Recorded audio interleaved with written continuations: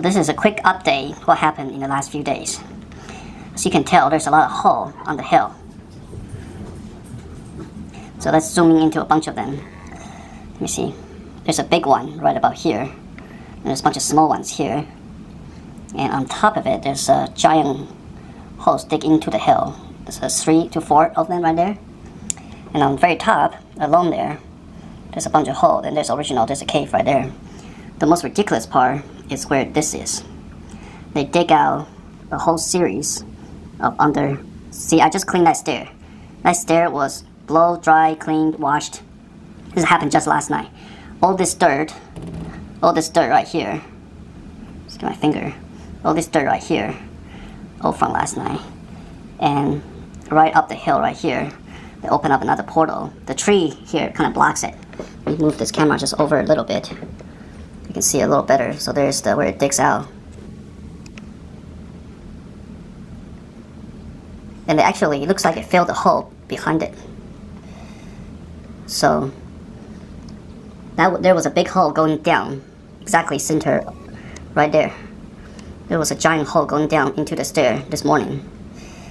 Looks like they backfilled, but the amount of dirt along the side there, and there's the amount of dirt right here. Oh my God! Look at all this dirt. Digs out behind us, basically underneath of this stair, right there. There's 2 steps. See, my finger can point. It's really hard to do this in the camera. There's 2 stairs. So dig all this dirt out. And that hole right here. So between that hole and this hole, I believe there is, if I just counted, about 4 steps. So I believe there's a really large cavity of 4 steps right where my finger is pointing. It's most likely empty underneath of it. If I move it closer, the camera into the other direction, you can see it better. Yeah. So about 4 steps in the middle. 1, 2, 3, 4. Okay, let's start with this one, with the 2 stripe. So 1, 2, 3, 4, and that's the next hole. Maybe 5. It's hollow underneath of it. Could be rabbits, could be squirrels. Okay. And let's move it back to where the main. Look at it. This just happened in 2 days. Look at it. Could be a rabbit in there. It's fairly big. I see squirrel goes in and out, but that hole is big enough for a big fat rabbit. It's about 6 inches opening. 6 inches. Let me zoom back in again. You can tell. About 6-inch opening right there. Okay. See if I zoom in all the way in there. Maybe the camera will be able to adjust and see what we can see with our eyeballs. Okay. And obviously there's a bunch of holes that's been created on the hill. Let's go look at what happened last night.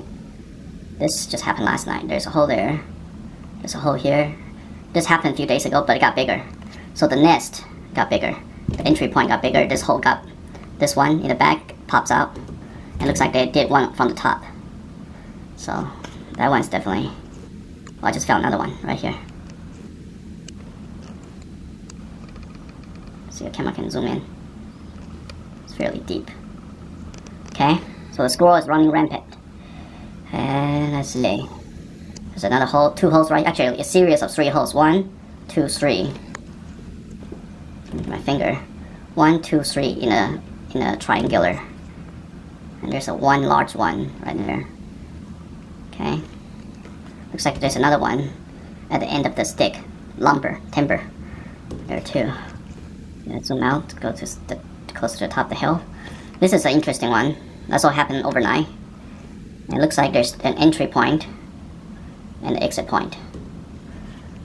For all we know, underneath of it, they already dug out a bunch of stuff. So this is the scale of the hole. It went from here to there, to there, to there, to there, to there, to there, to there, to there, and on top.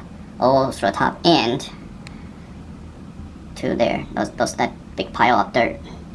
Right there, where underneath that stair. And yeah. And over on the other side, we have the holes from previous week. 1, 2, 3 holes right there. And we have 1 right there. And you cannot see it underneath, straight in front of us. Just if we can pierce through, x-ray through this, between this little tree right there. There's a bunch of holes in between that green grass. Okay. And document this because later on, once they all occupied by newborns and stuff. As I'm shooting, it could be like a whack-a-mole, so it'll be fun. There's one, there's two. So right now I'm not killing them, more of a conservation style. Hopefully they live and don't get out of the number. When I start killing them, typically it's about 5, 6, 10 running around. And we have those guys, that one right there behind the truck. There's a shadow right here, actually underneath of it. Underneath that concrete pad, they just dig. You see my hand? Let me zoom out a little bit. They just dig underneath the concrete pad. Same as behind the red truck. They dig underneath of it. So you can't see it from here, but in a higher angle, there's one giant hole, cavity, similar to this cavity right here. Okay, about 5 to 6 foot long across. So I would say it's fairly hollow underneath, from here to here, and start again from here all the way to there. Underneath of it, they can get underneath. Coyote tried to get in there a few times. Oh, I see another one. Oh, hole I failed. I failed this 3 years ago. I just opened up. I just noticed it because it took me a while to get all the dirt back in there. This is a popular spot from the previous squirrels. There's a lot of squirrel dying there because of me shooting it. See how that cavity got opened up? So, safely to say, zoom out a little bit, from this point to this point, it's all hollow inside, but maybe just a little slivery, maybe 14 to 18 inches. They dug out. And we go back to our sacrificial hill, where I feed in, or just dump all the scraps, so they can live. Nothing up there. There's never holes up there. And the tree has collapsed over the years from the termites. That tree we used to see from a video a few years back, green, the whole tree has collapsed due to termite. And just spray out like 360. And there's another tree right here, got also just similar tree. It collapsed. So I was standing right here and collapsed this way and collapsed that way. I had to pick all the pieces up. It filled about two trash bins, up and down. One like a year ago, and the other one just last week. Me and my neighbor, we did that, clean out all the debris up there. So that's a quick update. So they can see me. So every time I came through this window, squirrel hides up. Otherwise, they'll show up in a lot of these holes. They just point their head out. My neighbor has a permanent hole where the rabbit and squirrel for many years goes in that hole. In fact, I saw a squirrel and rabbit earlier was trying to fight for this hole, and one of them is occupied.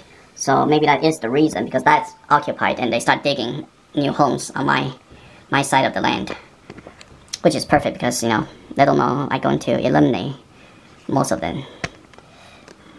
Okay. Currently, they're just doing what pests does. They went from eating grass and start, which is fine. Then they start eating weed. So I want to keep them for the first 6 months of this year. I want to keep them because they start eating all the weeds. But now they eat grass and they start digging holes. And I need to start doing some pest control. I'm reluctant to shoot them because they were kind of beneficial. Now it's no longer beneficial because they start eating a bunch of stuff. So that's a ground squirrel. And maybe the guy's digging all these things.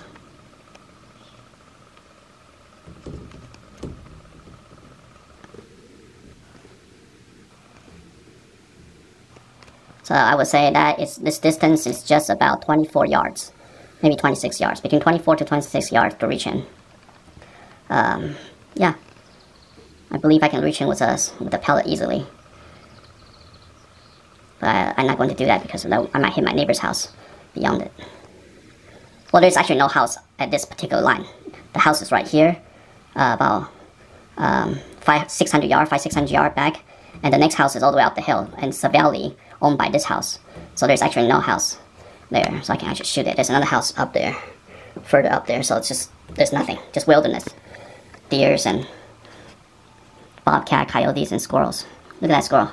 Look how proud he is. Just sit up there like a little boss, like a baby boss. Yeah, it's hilarious. He just ate all the pear. So we have pineapple, pear, and whatever. After we cut the skin off, I throw it on the grass, and pretty much it'll disappear in overnight or the next morning. So I just saw him ate a bunch of pear, skin of the pear after we shave off this morning. So, thanks for watching.